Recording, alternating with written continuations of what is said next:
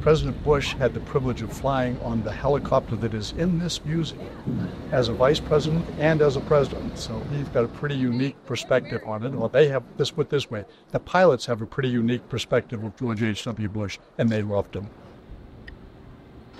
Marine One helicopters actually give definition to the role of a president. There are so many pictures of the president getting on the helicopter in the South Lawn and flying off to make a big decision or to meet with important people, or landing on the South Lawn and getting off the helicopter and making dramatic statements to the American people about something that's going on in the world. And President Bush had particular affinity for the Marine One helicopter because it usually meant he was going someplace where he wanted to go. He wasn't stuck in Washington, D.C. I can get out of town. So one of the things that we're delighted to share with our visitors is how much the president actually traveled and what that means for international and domestic diplomacy, frankly.